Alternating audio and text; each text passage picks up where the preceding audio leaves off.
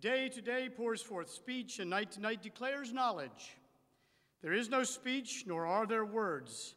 Their voice is not heard, and yet their voice goes out through all the earth, and their words to the end of the world. From the beginning of time, there is a presence and a persistence of song. The heavens declare, the trees clap their hands, and the rivers make music to the glory of God's name and for our reassurance of God's abiding, loving, and creative hand. Even within the restrictive, disorienting season of many uncertainties related to COVID-19, we are assured that this world is of our Heavenly Father, if only through listening ears all nature sings the music of the spheres. Welcome to anyone willing, able, and privileged to receive the gift of this recital, diligently prepared and graciously shared by the efforts and gifting of Marvin Blickenstaff. English poet John Keats wrote, "A thing of beauty is a joy forever. It comes to us as an endless fountain of immortal drink poured from the heavens' brink." Marvin Blickenstaff, the person, the craftsman and artist, instructor and mentor, is a joy to this world and certainly to those of us privileged to share some part of his life with ours. We gather virtually this day in honor and celebration of Marvin's 85th birthday this Tuesday, May 19. This was originally a public recital and now obviously adapted to meet current virus restraints in protective measures. But fortunately, music does possess the quality of persistence, transcending time and space and circumstance of life and death. What power, what reassurance and life-giving gift for humanity. Marvin reflects that same life-giving persistence as well and has sought to give to all his all in performance, in instruction, in mentoring, often serving, I would suspect, as a life coach, always as a child of God, a disciple of Jesus, and patriarch for the arts in the public concert hall, classroom, and church sanctuary. Recently, unknown to Marvin, featured articles were contributed in honor of Marvin's milestone birthday and career in Piano Magazine, spring 2020. Reading just one short submission by a friend and professional colleague captures not only Marvin's giftedness as an educator, but even the greater source of his success, that is a human being of the highest qualities, which no doubt ground, inspire, and impassion his performance and his educating.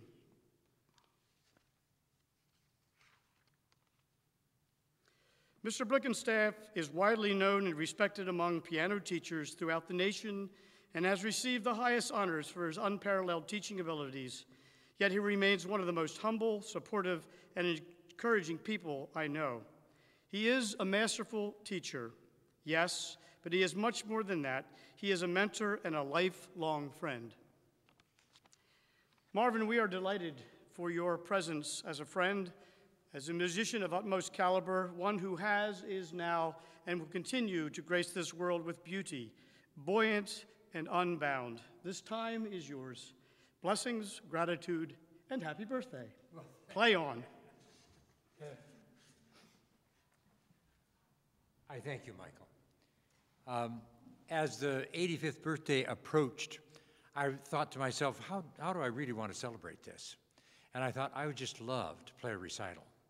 So I got pieces together and was going to offer this recital to my friends in Princeton, where I teach, and also here at Blooming Glen. And then a little germ got in the way, and so all those plans had to be changed rather radically, as a matter of fact. But we're here today, and I would love to share some music with you. These are some of my favorite pieces that I've learned over the years, and I hope you will enjoy the music. The first piece that I'm going to play is a nocturne by the famous composer Chopin. In fact, there are several pieces by Chopin on this program, and I suppose you could say that Chopin is my very favorite composer, although it's difficult for me to determine who is my very favorite composer. When Chopin was living in Paris, he jotted off a new composition and sent it to his sister, who was living in Warsaw, Poland. Interestingly enough, the composition did not have a title on it. And she wrote him and said, you don't have a title on this. She said, I've played it over. It's really a beautiful piece. I think it's a nocturne. Chopin wrote 19 nocturnes, and they are some of his most beautiful lyrical music. And so when the piece was published finally, it bore the title Nocturne. So this is a nocturne by Chopin in C-sharp minor.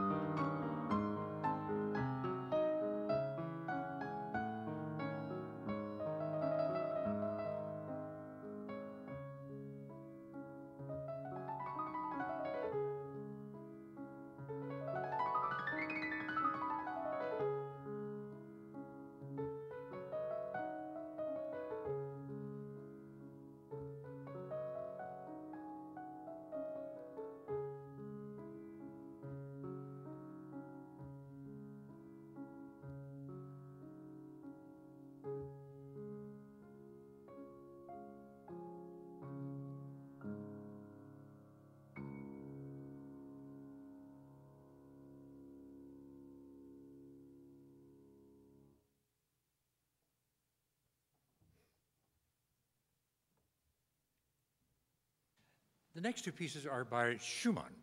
I'm very sorry. The next two pieces are by Schubert. There's a Schumann piece coming up. Two impromptus by Schubert. Schubert lived in Vienna at the same time as Beethoven. He was completely overshadowed by the huge reputation of Beethoven. So he had a hard time making a living out of his compositions. In those days, there were no royalty contracts signed when a composer would offer a composition to a publisher. The publisher would buy the composition. So Schubert would dash off something so that he would have something for supper that evening, and try to sell a composition to a publisher. So he wrote these, and actually there are 8 of these impromptus published at different times. But the second of the impromptus is what I want to talk about. The first impromptu is in A flat, the second is in G flat. So Schubert wrote this G flat impromptu, took it to the publisher, and he said, I have a beautiful piece that I would like for you to publish. The publisher looked at the piece and he said, oh, it really is a nice piece. He said, but I could never publish that. And Schubert looked aghast and he said, but it's such a beautiful piece. And the publisher said, but it's in G flat major. Nobody will buy a piece that has 6 flats in the key signature. And Schubert said, but it's so beautiful. The publisher thought a little bit and said, tell you what I'll do. I'll transpose it and publish it in G major with 1 sharp. And then people will be more prone to purchase it because it's in an easier key. Schubert said, you can't do that. The piece is in G flat major. Now, that statement belies the fact that composers have very special feelings about the key that they write their piece in. And Schubert was just absolutely astonished that anybody would think of publishing his piece in a key other than for what it was intended. Schubert needed the money, so the publisher said, well, take it or leave it. You know, I'll either transpose it or I will not publish it. And Schubert needed the money so badly that he allowed the publisher to publish it in the transposed key. Later, of course, the world came to know this piece as a wonderful impromptu in G flat major. 2 Schubert impromptus, first one in A flat major and the second one in G flat major.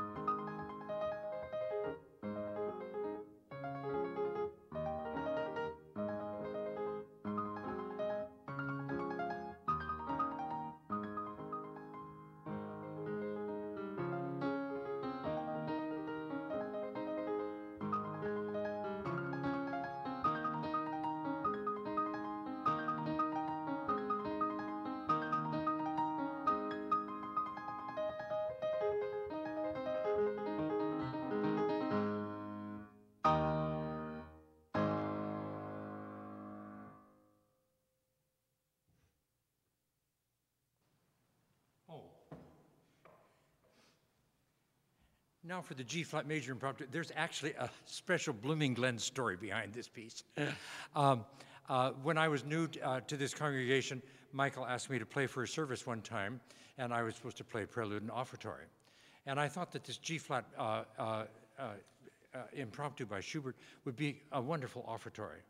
Little did I realize that this piece is 7 or 8 minutes long, and an offertory here at Blooming Glen only takes 2.5 or 3 minutes. And so the piece went on and on and on. Usher stood back, wondering what in the world's going on. Michael biting his nails.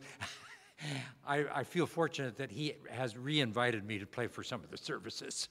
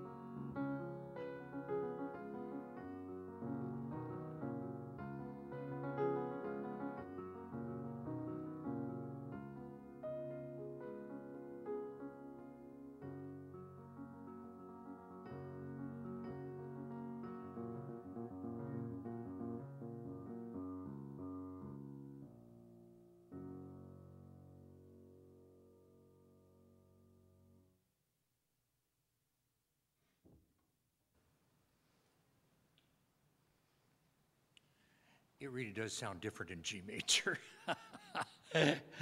As Schubert so wisely knew, that's the only key for this piece. Now I'm going to play a piece by Schumann, a North German composer, who lived several decades after Schubert in Vienna. This happens to be an F-sharp major. Now, those of you who know a little bit about music theory realize that actually, if you were to play an F-sharp major chord and a G-flat major chord, they would sound exactly alike. They are really the same thing, except one is written in sharps and the other is written in flats. This is a Romance in F-sharp major by Schumann.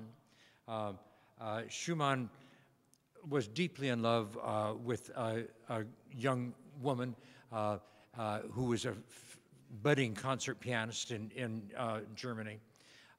They married, had a nice family. He wrote lots of music for her to perform in concerts and to be published for the rest of the world to enjoy. This Romance in F-sharp major, I think, has special appeal because the main melody is in the tenor register. And there's something about the warmth of the middle register of the piano, that cello register, that is especially compelling. So this is the Romance in F-sharp major by Schumann.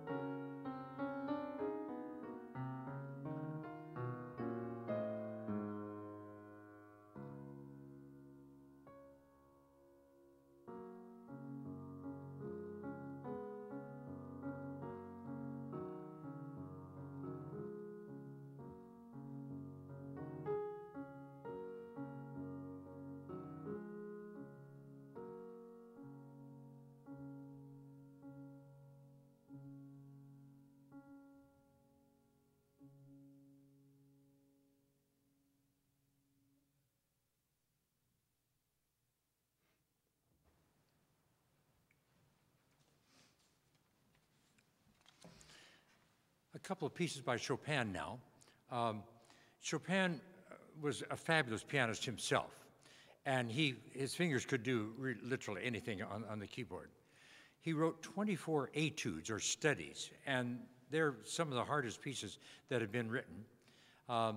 Most of them have particular finger difficulties, but there's one piece, and I'm playing that now for you, that the difficulty lies in the fact that there are two simultaneous melodies going on. Because of that, a tenor melody and a soprano melody, it's sometimes nicknamed the cello and the flute etude because of the two simultaneous melodies.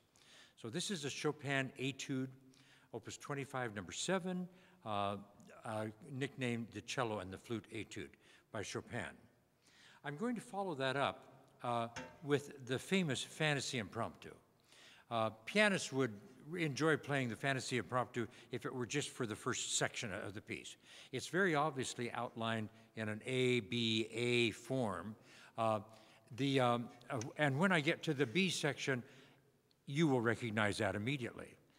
In about 1917, somebody took this melody for the B section of the Chopin etude and put words to it for "I'm Always Chasing Rainbows." So that became a part of a Broadway musical in 1917, and then Judy Garland made it much more famous when she was in a show on Broadway. I think it was called Ziegfeld Girl, and she sang "I'm Always Chasing Rainbows." Two Chopin pieces, the Fantasy Impromptu is the second piece, and the Chopin etude, the cello and the flute, is the first.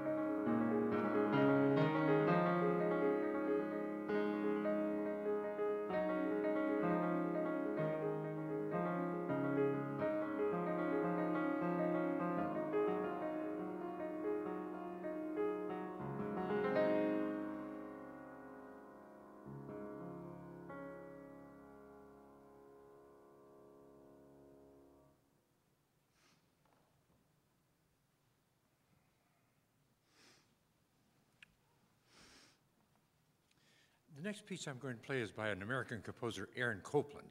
Some of you know Appalachian Spain and Rodeo, and Aaron Copland was a major American composer in the early part of this century. Like a lot of American composers who became very famous composers, like, for instance, Leonard Bernstein, they went to Paris to study with a woman by the name of Nadia Boulanger, who was such a great teacher, not a piano teacher, but a teacher of composition. And Aaron Copland studied with her, and while he was in Paris, he wrote this piece and dedicated it to her. The title of the piece is Passacaglia. Now, it's a big Italian word that has a vast music history to it. Even before Bach's time, composers, especially in North Germany, were writing passacaglias. What a passacaglia is actually as a sort of a theme and variation. The bass line states the theme, and then the other parts provide the variations for that. And that happens, obviously, in this piece. So Copland states a theme and then writes a 4 or 5 minute piece with variations on top of that theme. The theme is about 15 notes long, and I don't expect you to remember that, but I want you to listen to the first 4 notes.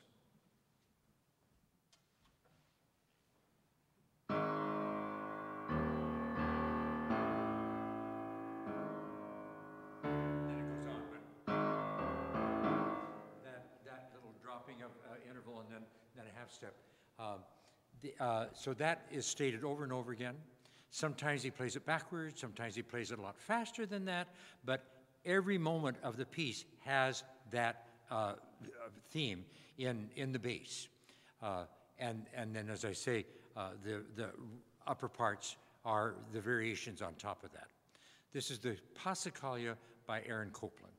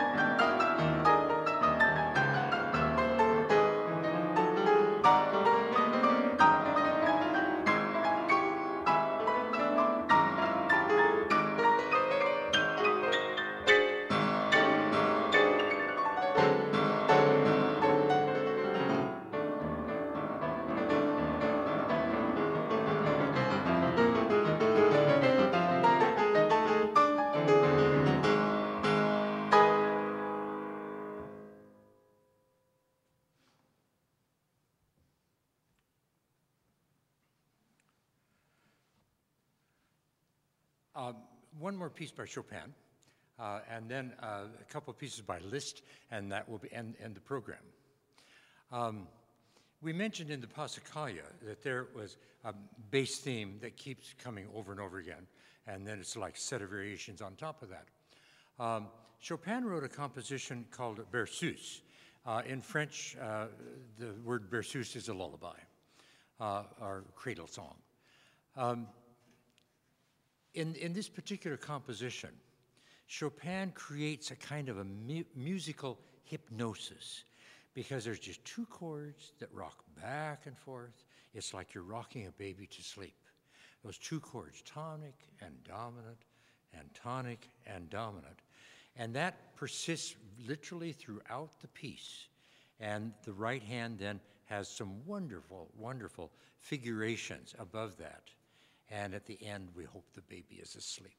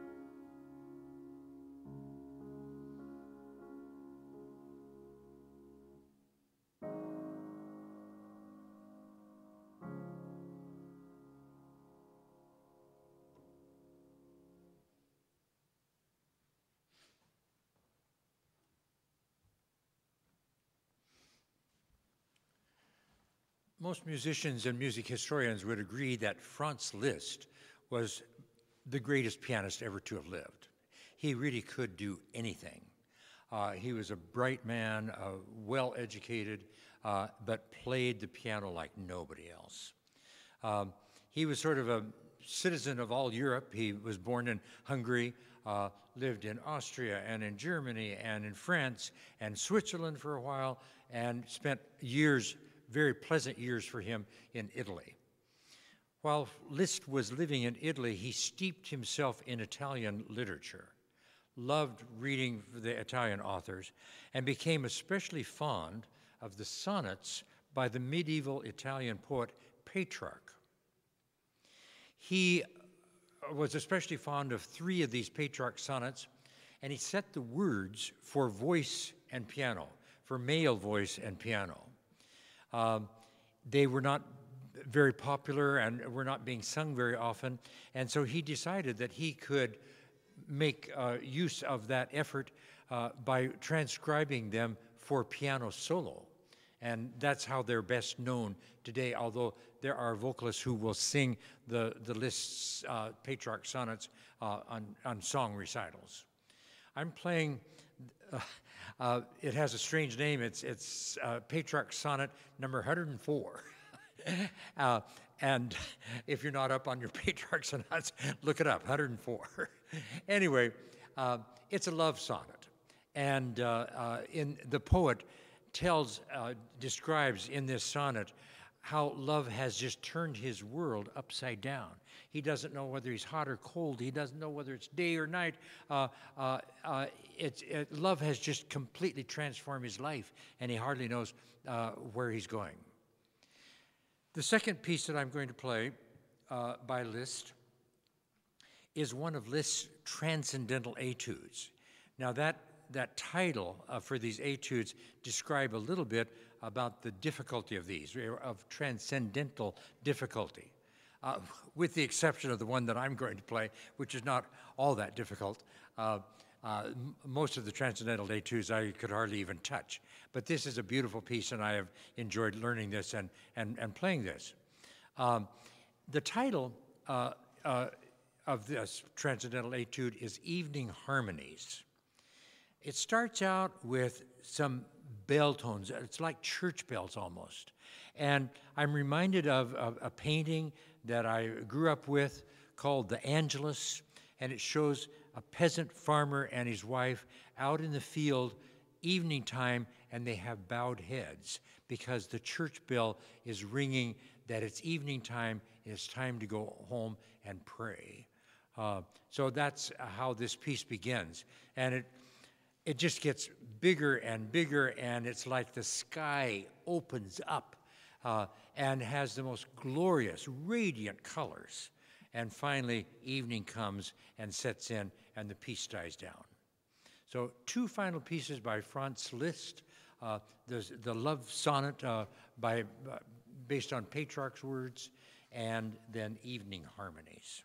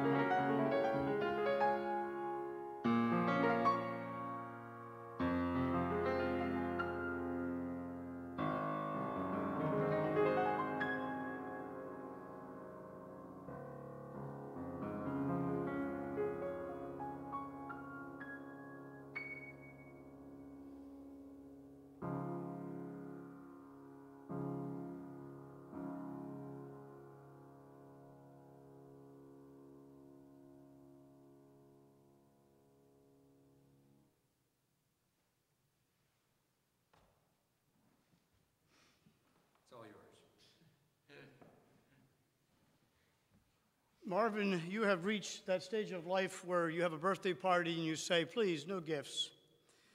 You have given us a gift, your listening and watching viewing audience, and we do hope that you will take time to watch and listen and enjoy and find nourishment for your soul.